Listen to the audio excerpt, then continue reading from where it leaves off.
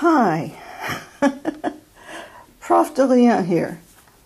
I just want to share with you some of the things that just don't happen to people who are not in wheelchairs.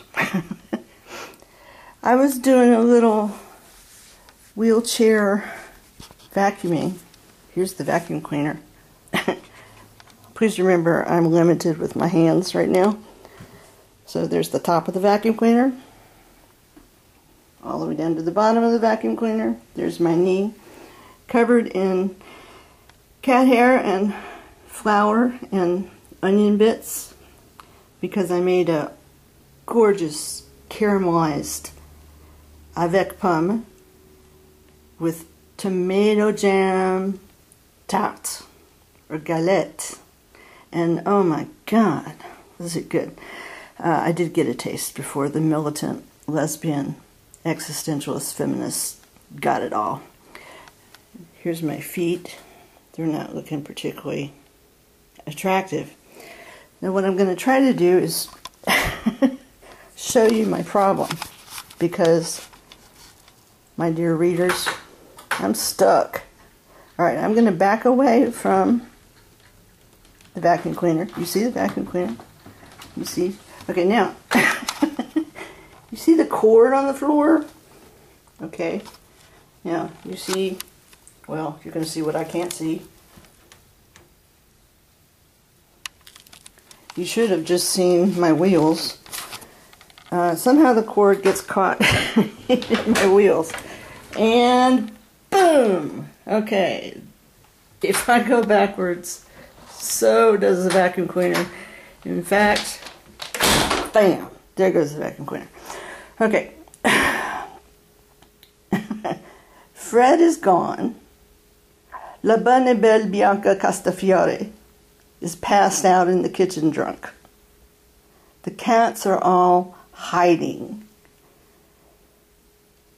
The genetically indentured staff, the domestic staff, have all run off through the underground passageways to the only decent Irish bar in town, because Fred's not on the premises and they know they can get away with it. And here I am, stuck to the goddamn vacuum cleaner for I don't know how many hours. I need to take a shower because I have a doctor's appointment tomorrow. I'm just pissed because there's nowhere I can go without a vacuum cleaner. Maybe if I turn around. Wait a minute. Let's try this. I'm driving the wheelchair with my elbow, in case you were wondering. Alright. Let's see what happens. Hey. Am I free? Am I free? Am I free? No. But it's not. Oh, wait. There we go. We got to drag. Merde. Okay. Well, anyway, I just wanted to share with you some of the joys of trying to.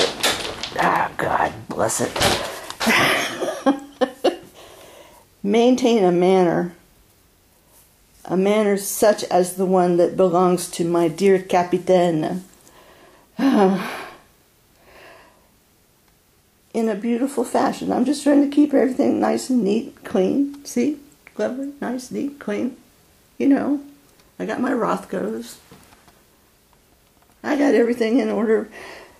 But I am attached, as if by an umbilical cord, to my goddamn vacuum cleaner for hours. So that means I'm stuck in this vicinity. Unless... oh no. Okay. I need to take a nap. So I'm going to unplug the vacuum cleaner. Yes, we do have electricity here in this wing of Marlinspike Hall. And I'm going to park the wheelchair yonder, climb into bed, and contemplate matters. And if anyone has any bright ideas, maybe when I'm out of the wheelchair, if I have access, I can figure this out. Yes, today one of my medications was increased threefold in terms of dosage. That's not helping. Alright, well anyway, damn it all, over and out. It's been real. I love life in a wheelchair.